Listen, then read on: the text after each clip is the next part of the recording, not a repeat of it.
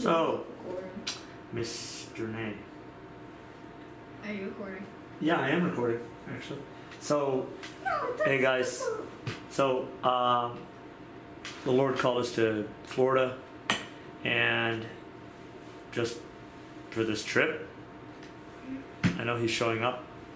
Sorry, the lighting's not so great, but we'll make it work.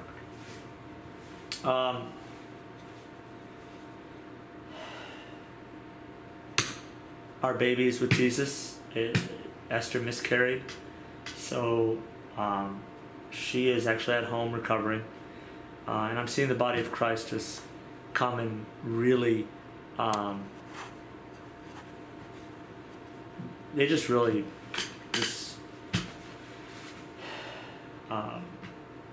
shine, and it's just beautiful.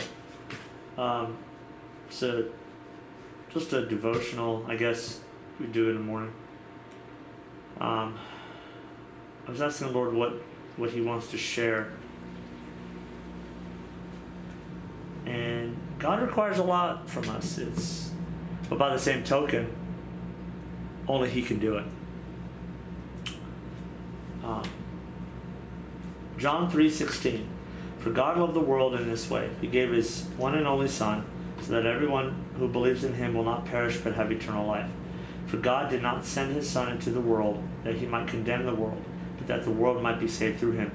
Anyone who believes in Him is not condemned, but anyone who does not believe is already condemned, because he has not believed in the name of the one and only Son of God. This then is the judgment. The light, which is Jesus, has come into the world, and the people love darkness rather than light, because their deeds were evil. For everyone who practices wicked things hates the light and avoids it, so that his deeds may not be exposed. But anyone who lives by the truth comes to the light, so that his works may be shown to be accomplished by God. And we love to hide even good works, and that's the sneaky thing, is the good works. You know, we want to hide our yuckies. Right, Nate? Yeah. You know, we want to hide our yuckies. Well, I'm not that bad. So we'll do everything like the pendulum effect. We'll swing it. Go. So we don't want to be drug dealers, boozers, womanizers. So we'll swing the other direction. We'll just cover it up. Look how good, clean I am. Yeah, I'm a good person. No, actually, you're not. You're worse than you thought. The Lord showed me this.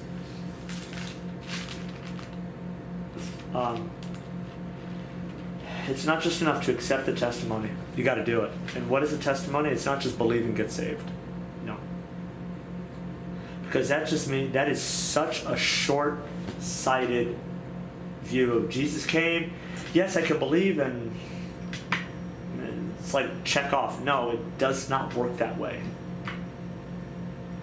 If you want to believe and get saved, you got to do everything it says. Not do everything it says, believe everything it says. Like, you're not your own. Bought with a price. Jesus is Lord, not just your Savior.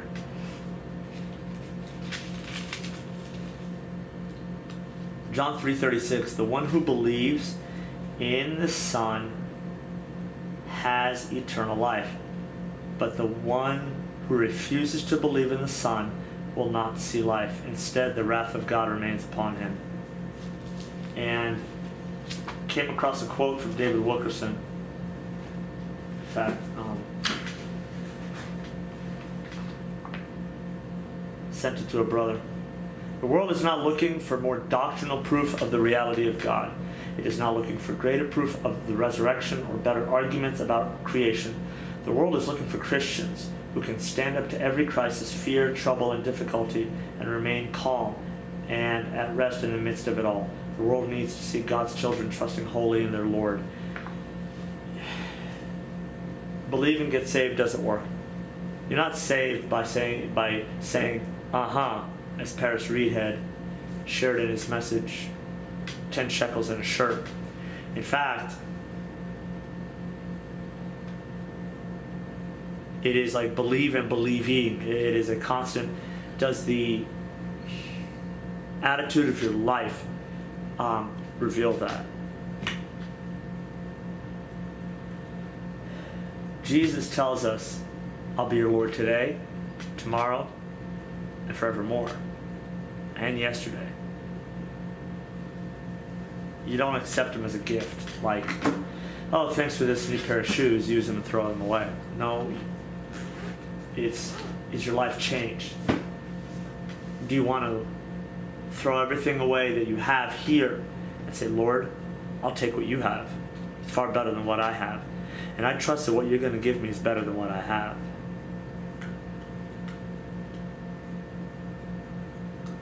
Believing getting saved is just a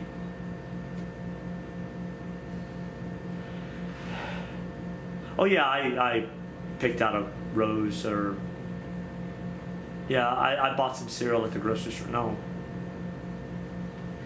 Let's use that illustration. You go from I bought a box of cereal to I'm a cereal buyer. I buy boxes of cereal for a living. That's what Jesus desires from a person. Not did you try him out and then go on to something else, or saying, oh yeah, I agreed with him one time in my life. No, your lifestyle has to change and be reflected to show it. You know, are you doing when the scripture says to let not any corrupting speech come out of your mouth? Is that evident? Again, it's not a matter of doing. It's more of, is it reflective? Does it come out? Is it a natural outflow? Don't try to do the Bible. This is not going to work. You don't do anything. Is it overflowing out of your mouth? And if it isn't, then you need to ask the Lord and say, Jesus, you're not welling up in me. Something's wrong. He's got to be in you. He's got to be fully in you, not just a shirt. Otherwise, the wrath of God is upon you. You feel, like the Old Testament says, the earth above you is brass, the heavens above you is brass, and the earth below you is iron. And you feel the curses. Are you anxious? Are you doubting? Do you have rage? Are you jealous? Are you discontent? Are you complaining? If those answers are yes, then work out your salvation. Say, Jesus, I have these inconveniences. I'm not getting what I want.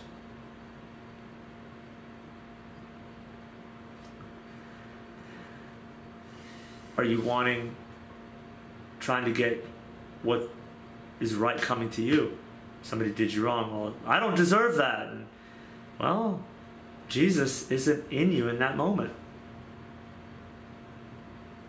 You're not believing what the scripture says. Paul said to the Corinthian church, why not suffer wrong? Your Jesus suffered wrong. Ought we not act like him and be reflective of him?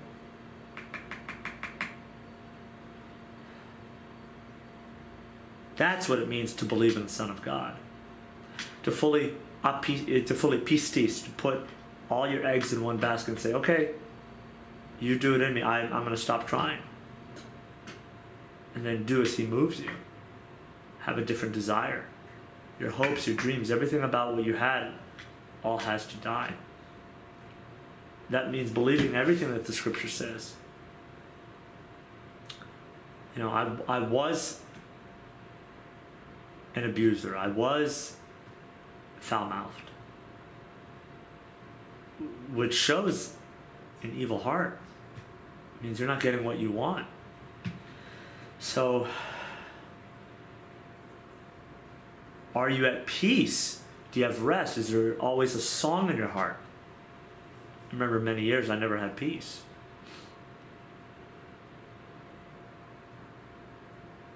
Is there thanksgiving in your heart? I mean, does it want to come out like, I'm just so thankful? Or sing a song. Or, in my case, not everybody has to do this, I am always weeping. Times I'm just weeping at the beauty and majesty of who God is and what he's done for us and the gift he's given us. That he took nails in his wrist for me. I deserve that, but he didn't. Are you like that thief who says, Lord, you've done nothing wrong, remember me, please? That's what it means to believe.